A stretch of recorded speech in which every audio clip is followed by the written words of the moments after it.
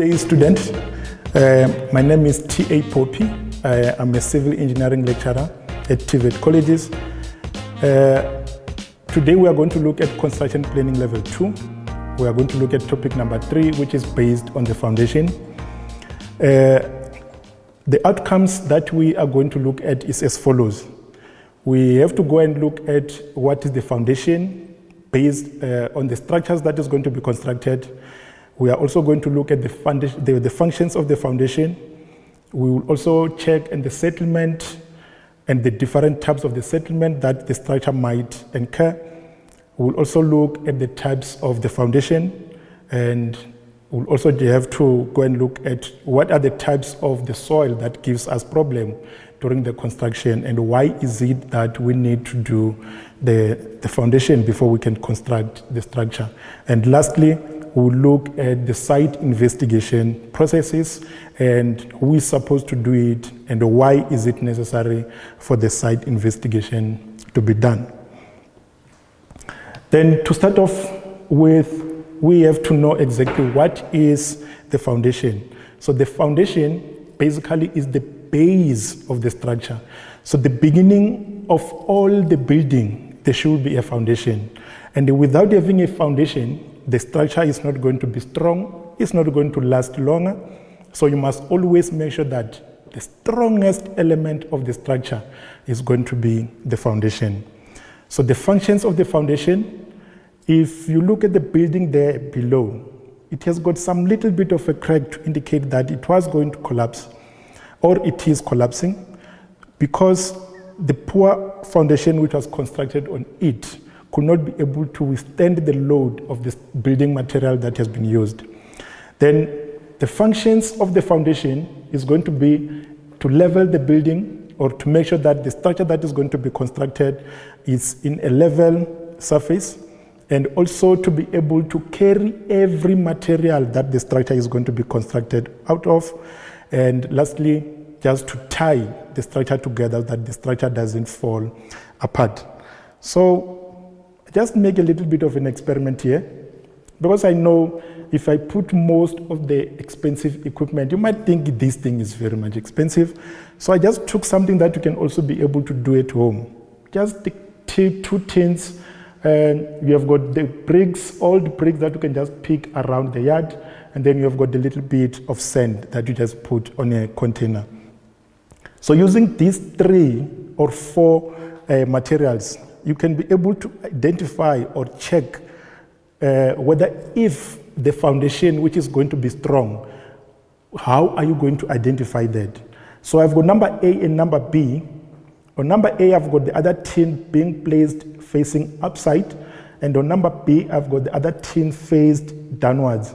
So the question will be, which one is going to be or pose a very strong foundation for the structure? If you look at it, most of the people might think this one is going to be strong enough because it has got a nice surface base on top, and this one is not going to be strong enough, which is the opposite. Because if I put a load on top, if I put a brick on top of this tin is going to sink down into that soil. That means this foundation is not going to be strong. But if I put a brick on top of this, then the base of this container or of this tin is going to be able to support the material which is going to be placed on top. So you can be able to do that experiment at your own time. There is this building which was constructed at Johannesburg Zoo.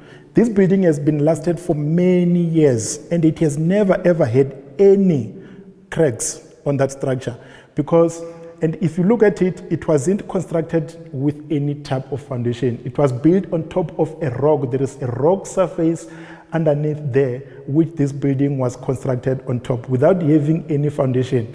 You can also relate that to the biblical story. Said if you build the strong house, you have to build it on top of the rocks, but if you build it on the soil, that structure is going to collapse.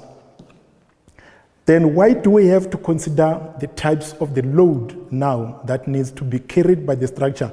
We have got 2 different types of load. The first load is going to be the life load, and then we have got the dead load. When we talk about the life load, A life load is each and every material which is going to be temporal on the structure. That will mean that material, if it's taken out of the structure can still be able to sustain its stability. Like for instance, if I can give an example of myself, if I want, I can put on the jacket.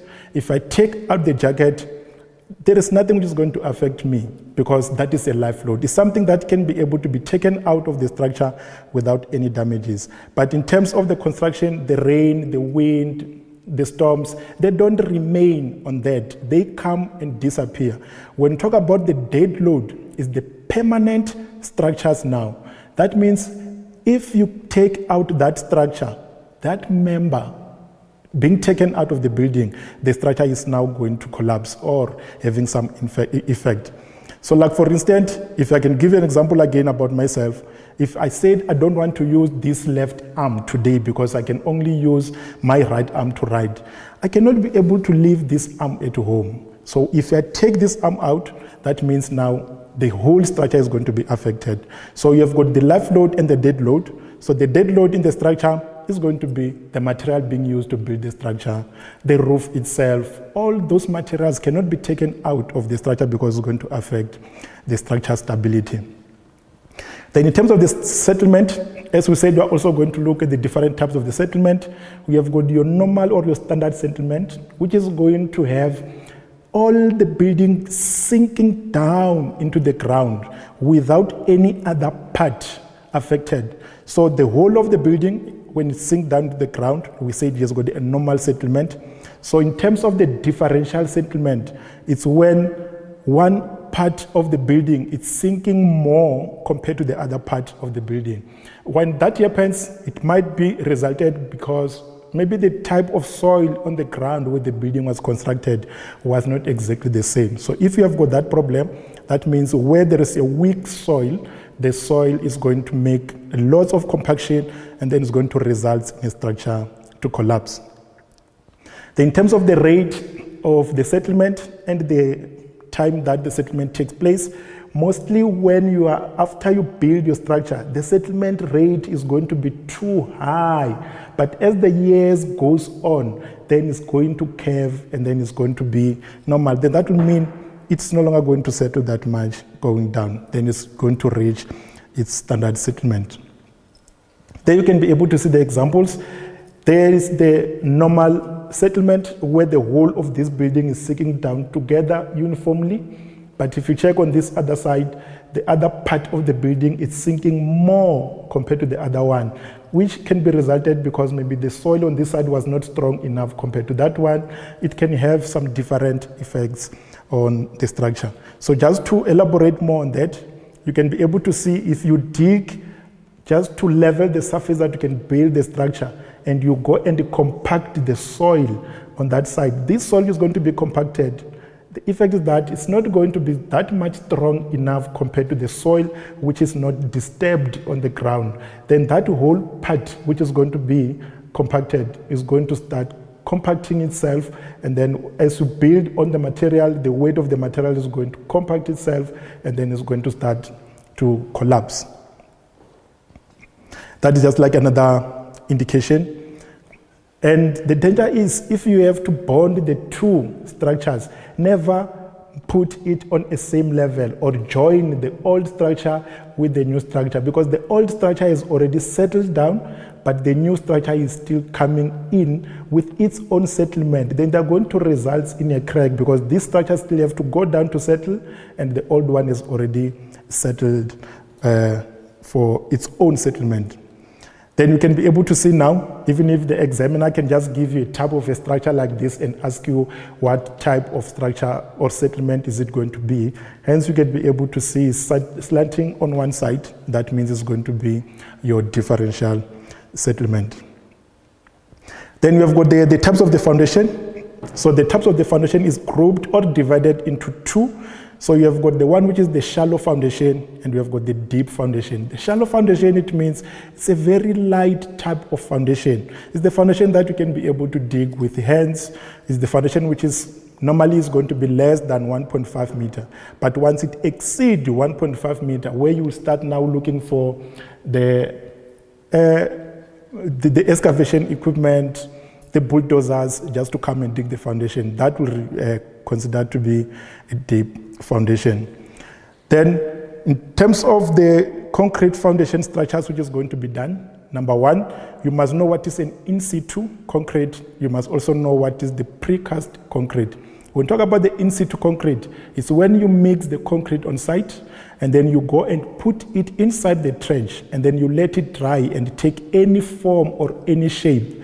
But if we talk about the precast, that means that concrete is going to be manufactured somewhere in the factory and then you go and buy the end product and then you can just come and install it.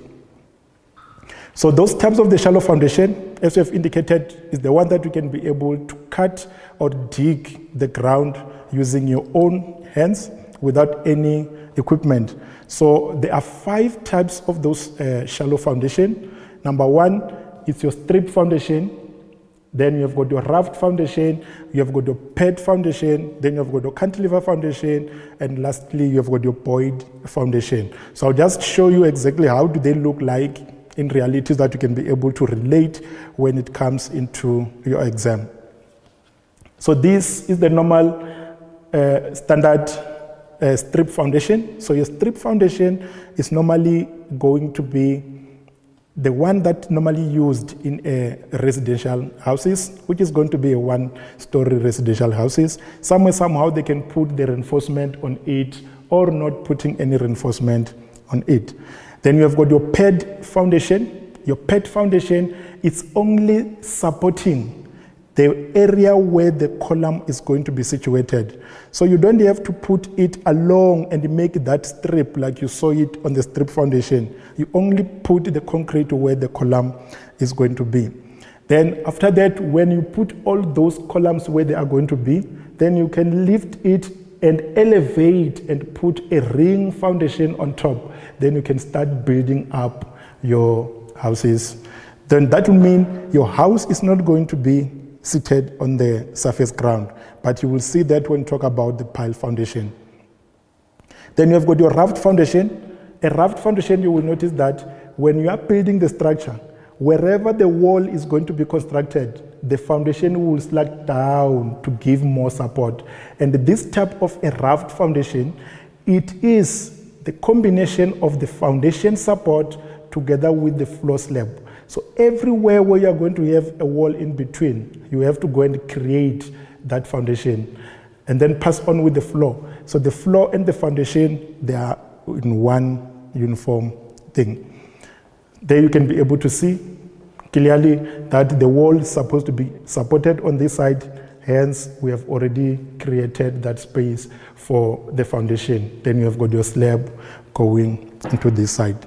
The way they form that is due to the fact that if you are building it, you must always put the DPM underneath and put the reinforcement, then you come and pour the concrete.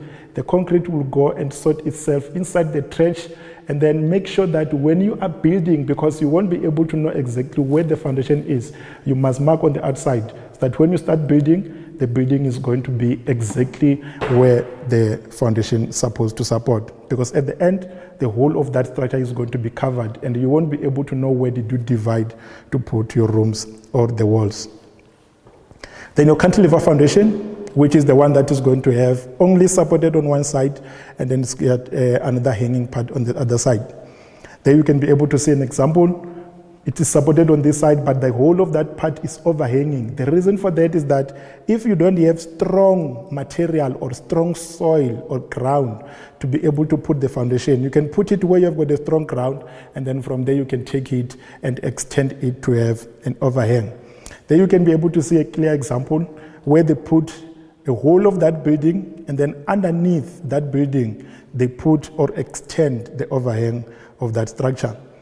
Then in terms of the deep foundation, we have got only one. Remember on the shallow foundation, we did 5 of them, which was the strip, the pad, the cantilever, the buoyed foundation, and the raft foundation. So now on the deep foundation, we have got only one, which is the pile foundation. So for the pile foundation, normally it's going to be used for the very tall building.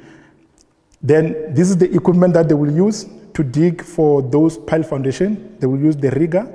If you haven't yet seen the rigger, maybe you might have seen this car moving around, which has got that part looks like a drill.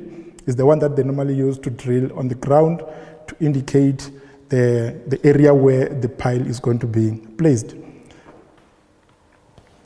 Then on the pile foundation, that will mean if they drill down into the rock and then they put this pile foundation, then they put the ring on top, the whole building is suspended from the ground. Even if you can take the soil around, this building is not going to be collapsing because the building is not built on top of the soil. The soil can be taken out, but the building is going to remain stable. Just to clarify on that, you will be able to see the whole of that building is elevated from the ground because it is not supported by the ground, but it's supported by the pile foundation. So even if the ground is not there, the problem would just be you won't be able to have any access into the building, but the building won't collapse. There you can be able to see the extension. Some of you might wonder, how do they have the top of the bridge going to the sea and stuff like that? And what type of foundation did they use? Why this thing is not collapsing? They also use that type of foundation, which is the pile foundation. Then the other type of foundation, which is, it doesn't matter whether if it's going to be on the shallow foundation or on the deep foundation, is what we refer to as the step foundation. So a step foundation, you'll only use that if you have got a place which is not flat or which is not level, but you wanted to build the structure on that area without leveling it, then you will be required to use a step foundation. Then you can be able to see the sample of a step foundation where the building was built on a slopey area. Then we also indicated that we are going to look at the types of the soil or the soil which is giving problem when you are building the structures. So those type of soil, they are classified into 4. We have got the sandy soil, we have got the clay soil, we have got the organic soil, and we have got the collapsing soil. So let's just look at that in one. So the sand soil, its problem is that the sand soil doesn't bond together clearly. And when it's too dusty, or when it's too wet, it's going to absorb more water. And then when it talks about the clay soil, it has got a little bit of a challenge. When it gets water, it absorbs water and then it expands. But when the water is dried out, then it shrinks and then it goes to leave those cracks. Then in terms of the organic soil, in your organic soil, the organic soil will be having some of the trees, the leaves inside. So when you put the structure on top, those leaves and the tree cannot be able to support that structure. Then it's going to start compacting itself, going down. So when that happened, just know that you mustn't use that type of soil. Then you have got your collapsing soil. The collapsing soil is the very strong soil, but only when it dries. But when it starts to absorb more water, then it's losing the strength and then it just go and collapse. Then it erodes. Then just to wrap it off, you have got the properties of those type of soil. Hence you have indicated you have got the sandy soil, which is now powder, and then it loses poorly, and then we say the clay, it's a little bit slippery, and then it expands, but it causes the crack. We have got the organic soil, which has got plant materials, whatever that is going to be within that soil, and then it's very much weak in terms of carrying the structure. Then we say the collapsing soil is going to be able to, it needs to be tested by the geotechnical engineer so that you can check whether if it's strong or not, but when it absorbs water, it's going to be weak. Then the last thing that we said we are going to look at is the site investigation. So in terms of the site investigation, the person who is going to do the site investigation is called the geotechnical engineer. So a geotechnical engineer, that is the person who works with the piece of land. So that person will determine what type of foundation needs to be used on that structure. And then he will be using this instrument, which is called a DCP, and then which is the dynamic cone penetrometer. So just look at that piece of land there.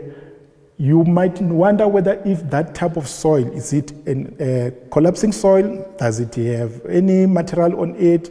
Is it clay? But if a geotechnical engineer comes in with his instrument, he can be able to tell or determine how strong is this soil, how weak is this soil, and then they can also tell you exactly which type of foundation needs to be used. You might wonder how the DCP or how does that instrument look like. So that is the set of your DCP or the dynamic cone penetrometer that you can be able to use. How to use it, you just drop the weight, and then when you drop the weight, how far it is going to go down into the ground. That measurement will tell you how strong it is, and then you go and record that measurement, and then you can test whether if it can be able to carry how much load, whether if you have to build the double story, the single story, it will be determined by that type of the testing. Then the cause of the building to collapse, if you have got a wrong building foundation, or if you didn't compact fully in your foundation, the building can collapse. Then you must have also these two methods, which is used to prevent the absorption or to prevent the absorption of the moisture on the structure. It can either be by means of the DPC or the DPM. So the DPM is that membrane that is laid under the structure so that the water which is coming below cannot be able to penetrate and get into the structure. Then for the DPC, it's only placed on the part of a brick just to prevent the water from penetrating into the superstructure. Then in terms of the long walls, if you have got the DPC, you will have noticed that the DPC automatically separate the two structures because there cannot be any bond. So you can take the whole of that structure away because it's not bonded with the below structure based on that part of the plastic. So in terms of the long wall can be able to collapse at any time because it's not supported from the foundation. So that is why you have to make a bridge in between so that the length of the wall can still sustain the strength. Okay, then you can be able to see now on the tall building that they've used the pile foundation.